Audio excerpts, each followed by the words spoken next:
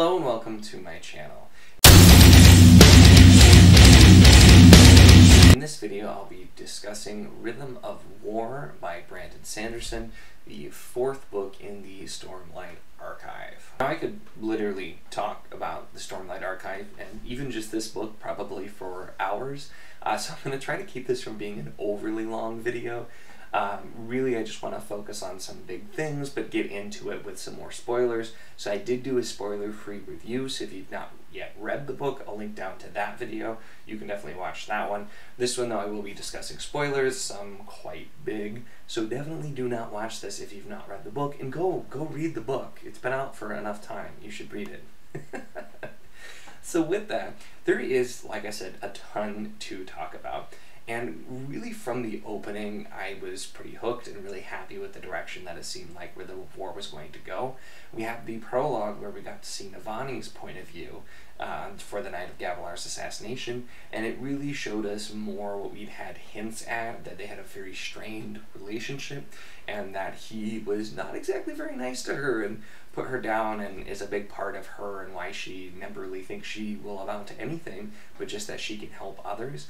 This was a really important point of view that already existed technically in the world, but seeing that really set the basis for a lot of the time that we would spend with Navani, and is a big part in the first really building block of turning a character that was just kind of there into a very important main character in book 4.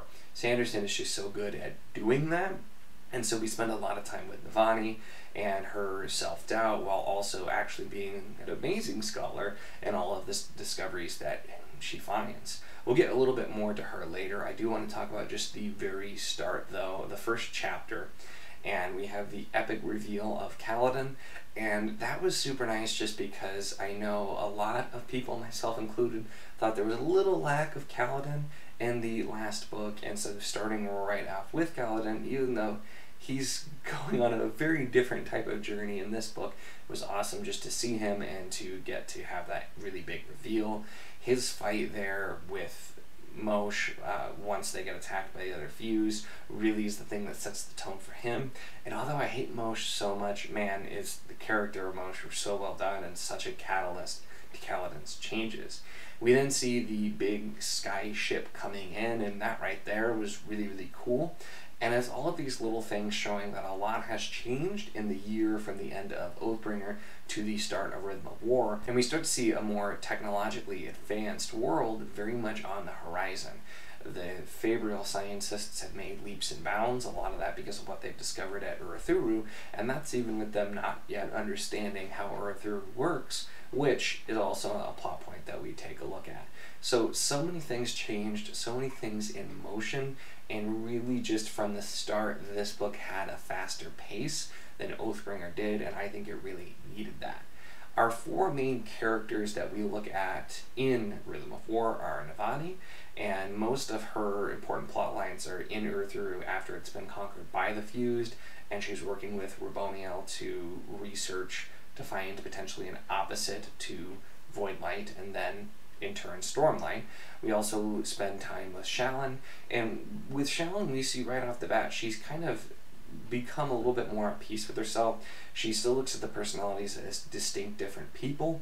They all kind of talk and agree on things, and so we see that improvement, but on the cusp of that there's another formless personality that is threatening to take over. Her main plot line takes place in Lasting Integrity, which is also where Adolin and some other Radiants go as well. We also have Venli, who's the biggest new addition, and we do see a lot of the Partiality in general, whether it's the Fused, the Singers, or Venli, the last listener. And those parts I thought were very interesting, getting to take a look at this whole new, different group that we've seen and we spent a little bit of time with, but that we haven't dug into a ton.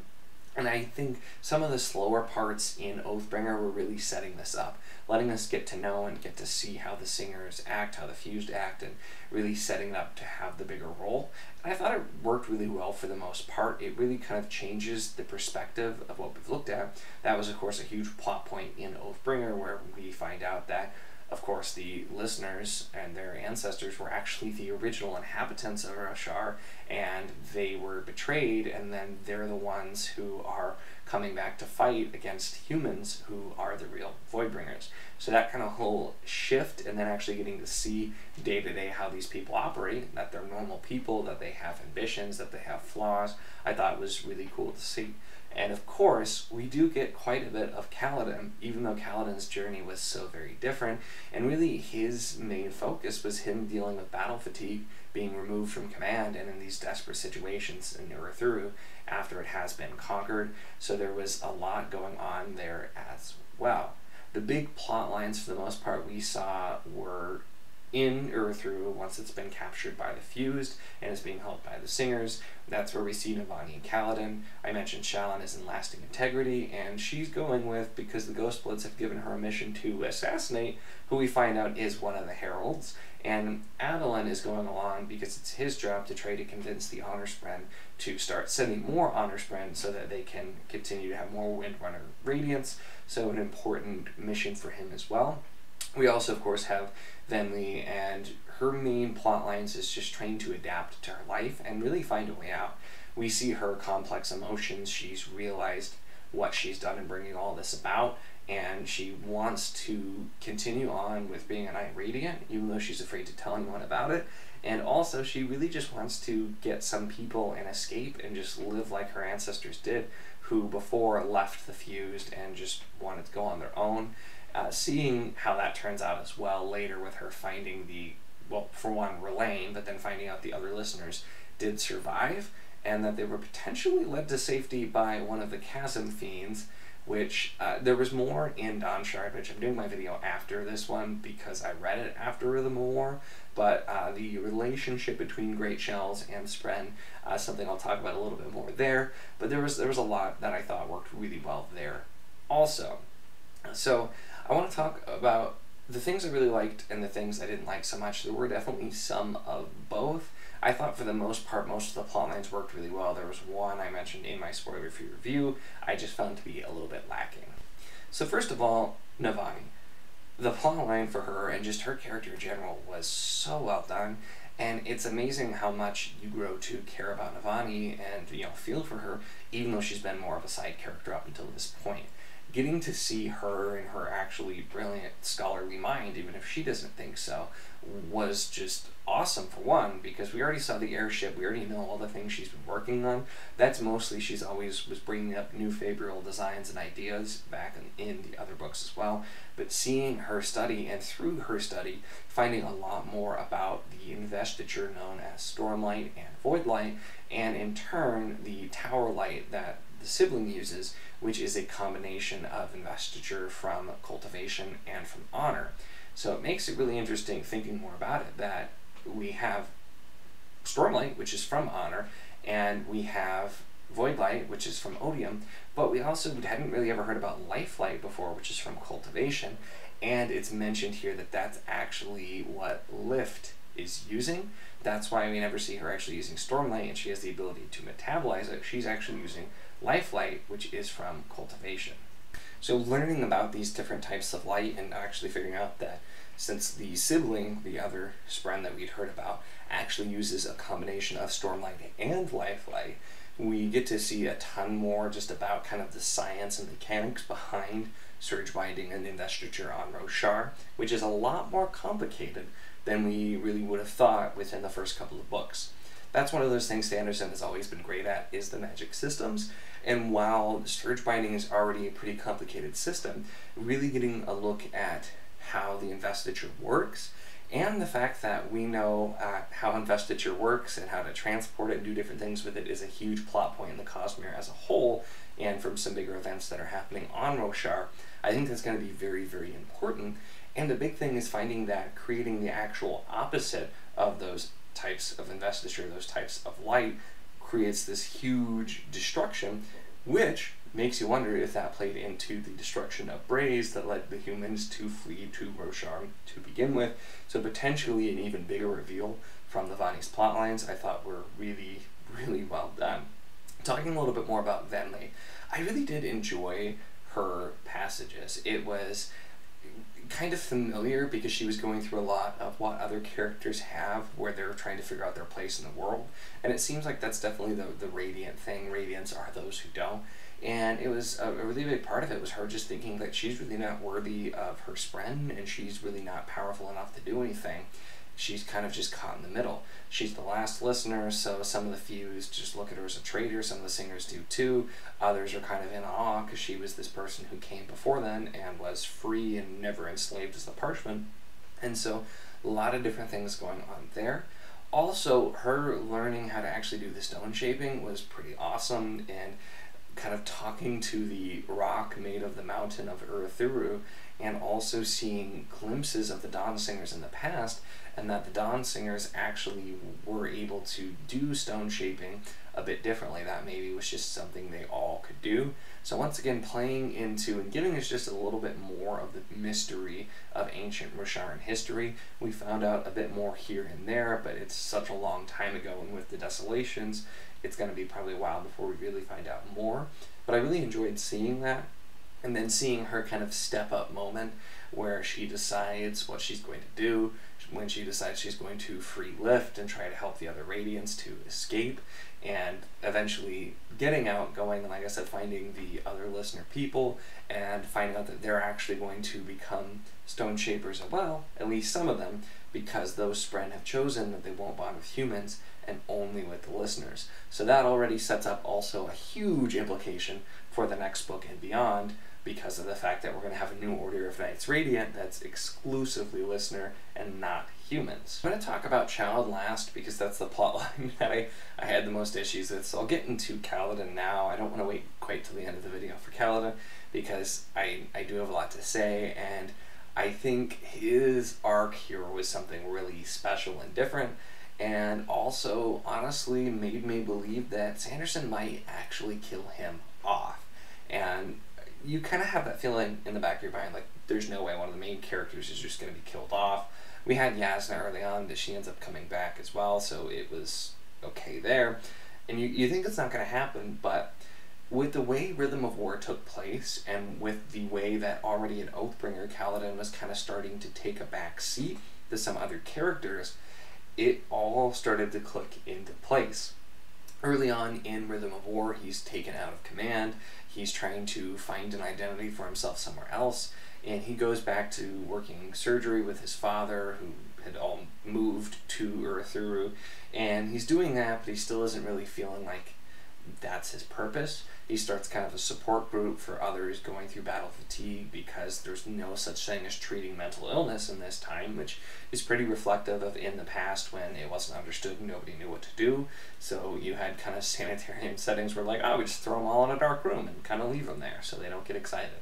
And so that continued to Brandon Sanderson's big theme of talking about mental health and talking about different issues and trying to kind of normalize it and make people see that it's a normal thing people deal with, and showing these characters also as more than just their mental illness. So you had that as well, but still really he's struggling to find his place, and after Uruthuru is conquered and taken over, he knows he has to fight, but he's really struggling to find the will. And he, in concert with the sibling and Navani, is trying to protect Uruthuru and keep Raboniel from going and completely corrupting the heart and making it so that it will completely prevent Radiance from doing anything. It's already, the way it's working now, has knocked pretty much all of them out, except for Kaladin, who's close to the fourth ideal, we're told. And the Windrunners in general, since they have the Surge adhesion, which is mentioned by Raboniel, is not a true Surge, not truly of honor, so already something interesting there, where that could be something that plays in later potentially as well, but that makes them a little bit more responsive. Eventually Kaladin is able to wake up Teft, and they're working on waking up the others. Lift is still awake since she's not actually using Stormlight. She's not affected the same way either, though she still has some issue with some of her surges. But his whole arc of just trying to figure it out, and then seeing Teft die, and that's always been the big thing for Kaladin, is he can't stand to see people he feels like he could protect die. And you could really tell leading up to later in the story that the fourth ideal, for him at least, was going to be accepting that there are those he can't protect, that he can't protect everyone, and that's always been the thing he could not get past, and he just could never let that go, and that seemed like an impossible edge for him to get to. After seeing Teft killed by Moshe, and not even just killed, but just thrown into the middle of this room, and Kaladin is just broken. Now, to mention, this comes after one of my favorite Kaladin scenes in the series in general, where he's fighting the Pursuer, and it's just this completely badass thing going on, and he's telling him he should be afraid of him, and that they're gonna never call him the Pursuer again, and he's just completely, like, mentally just destroying his opponent because he knows he's not strong enough to beat them physically. This amazing scene, Kaladin is really rising to the occasion, and then Teft thrown dead at his feet, and he's just completely broken. And even Moshe tells the others, don't attack him or he'll go into a rage. Right now he's too broken, he's gonna not get over this, and that's as good as winning. They do end up attacking him, and he goes to fight. They end up taking his father and throwing him off the edge of the top of the tower, and Kaladin, he's been at that brink before with the honor chasm, but this time he jumps. He knows he doesn't have his powers, and he can't get far enough to use them, and he jumps fully intending to just let go, finally. And we have Dalinar coming from the battlefield, and Emil with the Stormfather trying to slow time, trying to talk to him, tell him to say the words, and it's just not enough, and he just can't. And I honestly, I believed that Sanderson was going to kill him, and for Sanderson to make me believe that is really impressive, just because it goes against that whole instinct of, no, can't kill a main character, can't kill a main character. Just phenomenal, that arc. And of course, it ends up being him in a vision talking to Tien, which we're led to believe is at least somewhat real, that he's in the spiritual realm talking to him, and he's able to swear his ideal, and we get that moment we've been really waiting for the whole book, and since the last book when we thought he was going to swear his fourth ideal, and it is pretty awesome, of course, him in his new armor, him fighting, and it just was very, very good, very enjoyable in general to see. It was so well done, and like I said, just making me think he was actually going to be killed. I still can't believe that I actually thought it, but after Teft died, I'm just like, oh no, and I couldn't stop reading because I had to know what was going to happen. So getting off of some of the highs, there were some things that just didn't land for me, and the big one really was Shallan. And Shallan, in Words of Radiance especially, really picked up as the character that I really enjoyed reading, and she was really good in Oathbringer as well, and had a lot of that internal conflict. We start here in a better place, but still kind of pointing to Formless, who is trying to make sure that Shallan does not remember the final things that she has been forcing out of her memory. That's the truth she needs to say her next ideal. And throughout the trip, we kind of see this roundabout way, and we never really end up getting to it. And we get to the end where finally she needs to admit it, and she just says, no, I'm not going to do that, and kind of just takes over and pushes them aside. But we do get the feeling that maybe we didn't really know Shallan. Maybe there is another personality that's her true personality that we've never actually seen, and so it was still interesting, but it just didn't really get to where I thought. It seemed like the book was very much leading up to the big reveal, and then it just said, nah, yank the rug right out from under you. But I will say, with the character of Shallan and her emotional state, it did make sense that she'd still be unwilling to admit it, and I also kind of, in a way, like the fact that, you know, we expect the fourth ideal, so doing it, it kind of also, it would have been doing the expected, so I can definitely respect not having it, but still it just felt like it was really leading to it, and then it didn't happen, so that kind of just made that plotline feel a little bit more bland to me. However, we do get a ton of information about the Ghost Bloods through Shallan, as she's working with them and told she'll be a full member after she kills the Herald, and we find out a ton more about them, that they're most certainly not from Roshar, and that they are heavily involved in potentially things all over the Cosmere, and that their main goal is to find a way to transport investiture from Roshar, where it's very, very easy to get and contain gemstones, and take it to other Cosmere worlds where it can be potentially used and make them very, very rich and powerful by having a form of investiture that's so easy to get to others, when many of the other worlds it's much, much harder. You know, for example, on Scadrial, you have to actually eat metal, you have to burn it off, you can't just store that energy, it's a very finite thing. And then if you go to, for example, Malthus, where it's breaths, and it's a lot harder to collect than just waiting out in a storm. So it makes a lot of sense and is really interesting. And that played into a ton of the overall Cosmere effects as well. We saw really with this book, it was moving in a really, really big way toward being very much about the Cosmere as a whole and no longer just Roshar. And I really think that's a calculated risk on Brandon Sanderson's part, because for those who are very Cosmere aware and really big on looking at all of the details, there were a ton of little Easter eggs, things here and there, but in Rhythm of War, a lot of it was brought to the forefront in a really big way. We see more, and you already could guess from before, once again, if you're Cosmere aware, that Zahil was Vasher and that Azur was Vivenna, but we actually see Zahil using Awakening very, very bluntly and openly about it. We have Hoid/Wit talking a lot more about the Cosmere as a whole, and we really get it a lot more obvious references to the Cosmere, and so it's one of those things where I feel like if you're not a full Cosmere reader, if you're not into all of the rest of it, you may not get quite as much out of this book, but when you are, it really elevates it that extra level because there's so much more going on. You have the letters back and forth in the epigraphs too, which are really interesting to read, where you have Hoid talking to different shards, and it really also sets the stage for the very ending, which I'm going to talk about here in a minute, because there's still some other things I want to mention, just some honorable mentions or type things that I really enjoyed. One of them was Adolin, and even though his plotline also kind of went in a really predictable way, and that did happen, his whole going to lasting integrity and having the trial, and you could just tell that Maya was going to like wake up and save the day, and she did, but I think that for one, the first half of the book before that happened really made Adolin a character that I liked so much more, and I really enjoyed reading all the different things he was doing, and a lot of it's just him being such a good guy. He was presented very differently early on in the first couple of books, and you see him really grow, let his real self out, and he's really dealing with basically not being a main character anymore.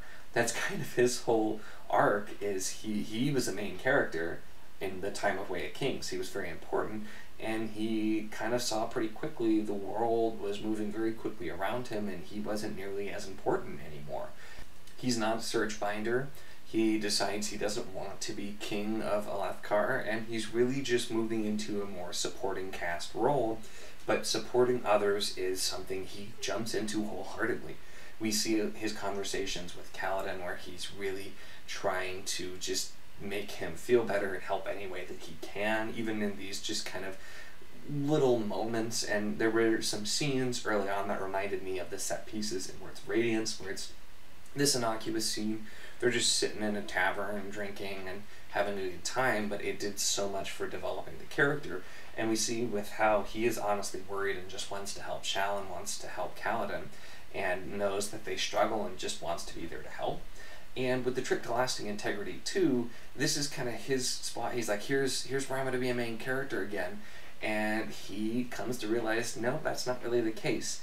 It doesn't really matter what he says or does. The Honor Spring are really set, and they're not planning on listening to a word he says. The whole trial he finds out is a sham. And so he realizes once again, this isn't for him. It's not something he's going to be able to do. So he steps back, he lends his strength to Maya, and he lets her be the one who actually causes the Honor Spren to be like, oh no. And with it too, it was really cool, even though you knew that she was going to kind of wake up and probably say something. It was a cool moment, and I liked the little tidbit that those Spren who were with the original Radiance at the Recreance, they actually, with the Radiance, decided together to give up the oaths, knowing what would happen to them.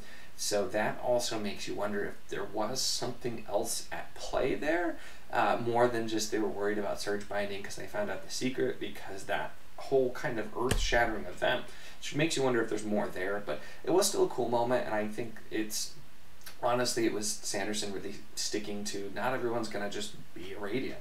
And that was something too in Dawn Shard, I'll talk about there with Risen. I really enjoyed that. You don't need every character to be a main character. You don't need every character to be a Radiant. There are regular people too, and that's really what Adolin is in that supporting role, and he just does it really, really well. And so I actually liked his character a lot more in this book, even though he was really doing less, just because of the way that he was written. So a few other things I do want to mention is it was really cool seeing Syl POV and a Sa Anat POV, where we start to really see the Spren and how they think and their awareness. We've known, of course, that they are aware of what's going on around them, but seeing those other looks I really liked as well. And of course, I don't want to forget to mention Dalinar and Yasna and their plotline on the battlefield with Taravangian and Seth there as well. There were some really cool moments there, even though that was very much more of the side plot. That also set up some of the really big things to come at the end. We got to see Dalinar in his new role, and Seth still trying to figure out his way. We did see with him that he's told by his Spren, who doesn't always reveal himself to him, since of course he doesn't use it as a shard blade, even though he technically probably could, because he has Nightblood, tell him that soon he'll need to leave and he'll need to go his own way and swear his fourth ideal. So that was interesting there. Seeing Taravangian interact with Seth and with Dalinar and with Yasna and everyone was really interesting. And we got a bit more Yasna as well, and we got to see her in her glory as the potentially first person to have sworn the fourth ideal, learning to use her armor, fighting on the front lines, and trying to really become the queen that she wants to be. So there was a lot of setup there. It definitely wasn't like it was an afterthought. It just, to the story of Rhythm of War, that plot line, the battle on Emil, was a lower scale thing, and in the plot it was literally designed to distract them from Thuru, so yeah, checks out. But it still was interesting, and it set up the final actually kind of confrontation that we're going to see probably early on in Book 5, and that was Odium actually agreeing to a contest of champions with Dalinar. We know Dalinar is intending to be his own champion, and we're interested to see who Odium is going to choose. But all of that is thrown out the window by the most jaw-dropping thing, and I absolutely did not see coming.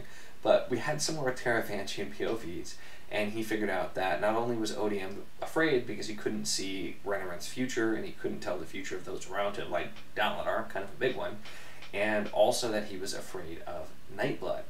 And we see this moment where Odium's pulling him into a vision on probably his dumbest day yet. Seth is there confronting him, trying to figure out what Taravangian is trying to do. He knows he's trying to manipulate him.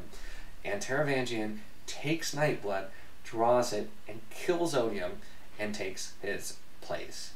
So, for one, that's just insane. It's Odium, who not only has really been the big villain that's been being set up since the first book, but also was seemingly being set up to be the biggest villain in the Cosmere, wanting to take over or destroy all the other shards and become the one god. Seeing that character, that shard, destroyed and dead, and now it's Taravangian, that changes literally everything, and is such a bold move to do in Book 4, and it really makes me just, anything I thought that was going to happen in Book 5, anything that seemed to, that event just kind of tossed everything on its head for me, and I was just shocked, and it was so good. That moment, there haven't been a lot of big reveals like that I can think of in Stormlight, and just kind of in general. It was really, really cool to read, but also a bigger thing that happened with it is we saw that Nightblood, since it drains investiture, can kill a shard. And makes you wonder, is that what Nightblood was always created for? Brandon had always been a little bit coy about Nightblood in general, and saying that the people who created it knew about shard blades and did it kind of in its image, so we knew that it used investiture, but actually seeing that and realizing that that's probably the use it was intended for also opens up so many more avenues for how Nightblood could be used, and makes it just even more important in the series as a whole. So just a ton going on there. And then also we had Wit / Hoyd, who was actually being a little bit more open about things in this book, and seeing him at the end being confronted by Taravangian, realizing it's not the same Odium, and Taravangian potentially erasing some of his memories by destroying some of his breaths. You don't know the way it's written. It's very carefully written to make you unsure if he's faking it or not. But if he loses his memories when he's the one who's been since the very beginning working on his own plots and plans, that too could effectively flip everything we've read so far on its head.